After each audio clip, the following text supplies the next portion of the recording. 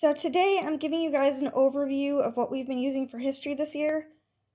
We've been using the story of civilization. I don't have all the components for it, so I can't give a really thorough review on it, but I can tell you how we're using it. So last year, in the beginning of the school year, we were using The Good and the Beautiful for history. And this is the book of the history stories, which I've still been using because we love this part of it. We used it last year when we were going in an RV across the country. And this year we were no longer in our RV and it just wasn't working well for us anymore. So I kind of ditched it after the first unit. We did the Civil War unit and then I got rid of it. So the components I do have is this teacher's manual. I did purchase the book on Audible from Amazon, and that's the main textbook. And then I also purchased the online streaming videos, so I can show you all three of those.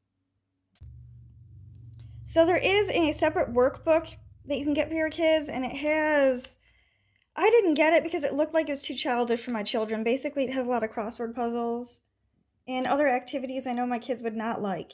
So I picked this out. I was excited about all the different craft activities.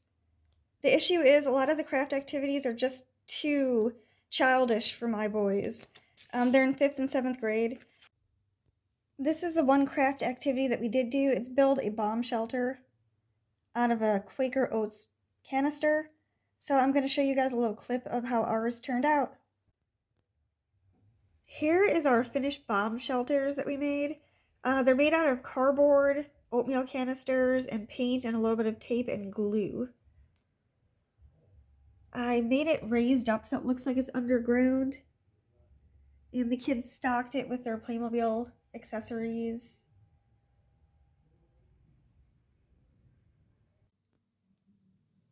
First I'm going to let you guys listen to a sample of the audiobook, which is the main textbook for it. I didn't buy the physical book for it, I just got the audio, and I used my Amazon Echo Dot to listen to it. And while you listen to it, I'm going to show you the teacher's manual. This has activities in it, craft projects. The main reason I got it was for this questions for review part. So after we listen to the audio version of the book, I go over the narration exercise with the kids, and then I ask them these questions, just out loud. Getting your selection from Audible. Resuming the Story of Civilization, Volume 4, The History of the United States. The Challenger Tragedy. Not that the 1980s were without trouble. One of the most memorable events of the decade was the Challenger tragedy of 1986. The Challenger was a space shuttle set to launch into space on January 28, 1986. The entire nation watched the launch on television, including in school classrooms. Let's stop into one of these classrooms and see how the events of that day unfolded.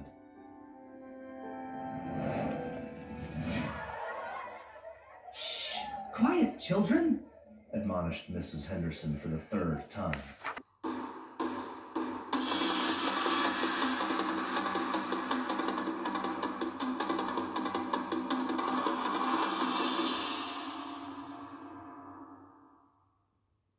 Hey everyone, so in our last lesson we were talking about just a lot of the challenges that the United States was going through in the 70s and how Americans really were unhappy with the direction of the country. In the presidential election of 1980, Americans chose to get rid of Jimmy Carter and they elected instead the Republican candidate Ronald Reagan. Reagan had been the governor of California, but many Americans knew him as a famous actor from the 40s and 50s. The computer and start using it, and because of this, computer ownership soared in the late 1980s. So this next part is the part that my kids love a lot. It's different questions and answers, and they like to just sit there together and yell out the answers.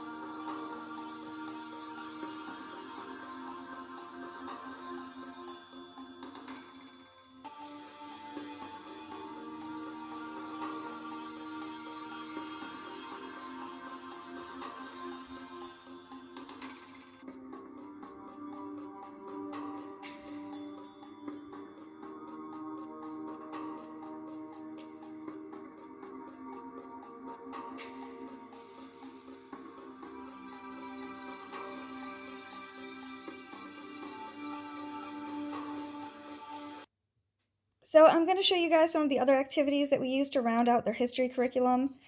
I like to do period clothing from different time periods. These came from education.com, and this is the 1920s. And then the rest of the clothing I have came from Teachers Pay Teachers. This is the 1940s, 1950s, 1960s, 70s, and we've got the 80s, and we're going to do the 90s next. And this I had to pay maybe $5 for and print it up myself. And what the kids do is they cut out the paper and they just glue it down here. And if I had girls, I'd probably do paper dolls out of it, but I have boys and they don't really like playing with that stuff. Some of the other things I've added to it, this is from Notgrass. It's maps from America. And I've had this when we tried Notgrass a few years ago, and I've kept it, and I'm matching it up with different time periods from history. And the thing I like about this is the Great War. They have the directions on one page, and then right next to it they have the map that the kids can read and fill it out themselves. So another thing that I like to add to it this year is this huge timeline from Homeschool in the Woods. This thing is really massive. We would do this like 10 years at a time. The kids would get to cut it out and paste it to the right time period. And this one doesn't go all the way to the 1990s or anything. It stops at 1943. And this is the whole thing laid out.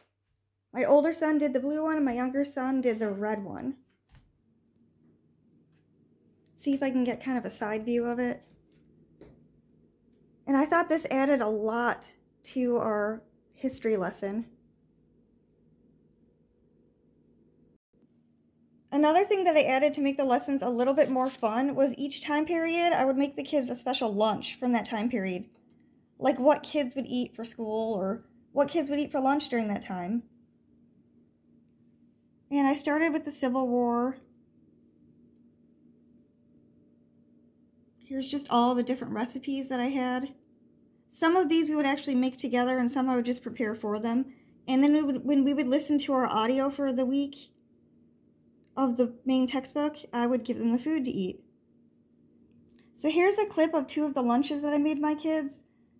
I have the Vietnam War era. I made that one for them. And that was late 1960s, early 1970s. And then I've got a clip from the 1980s.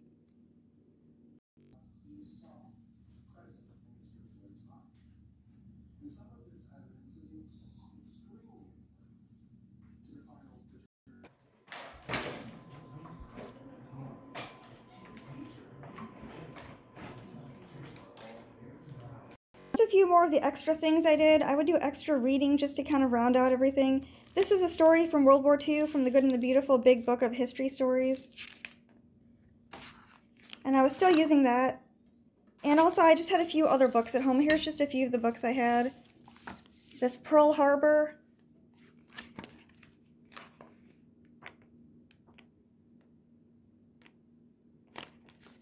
And we did a small unit on the Titanic, so I had a few books that I read to them.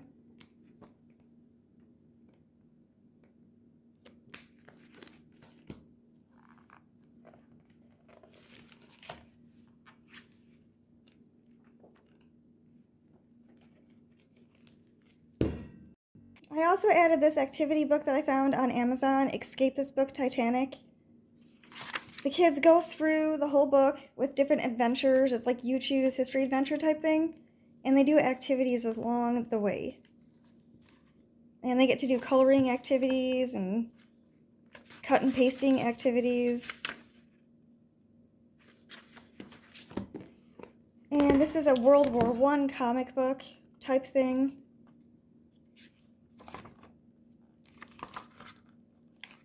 So that's basically it for Story of Civilization. My kids loved the audiobook and they absolutely loved the online streaming videos. Next year, they're going to be doing history separate, but I did purchase the audiobook for the ancient history that they have for Story of Civilization. And during those days, my kids are going to be doing history together, and I'm going to be making them like ancient history recipes that they get to eat. So we overall really liked the story of civilization. The main things that I liked about it were the scope and sequence of it. It covered so many different periods of history, and it did so many different historical events and the presidents. It covered all the presidents. So compared to The Good and the Beautiful, we're definitely going to be using this next year, and we're going to pass on The Good and the Beautiful history. I felt like The Good and the Beautiful would spend way too much time on each individual person. Beautiful, for example, spent an entire day on Clara Barton, and this one really goes into more about the events that happened, and it just briefly touches upon different historical people. So I hope you guys found this video helpful. Bye!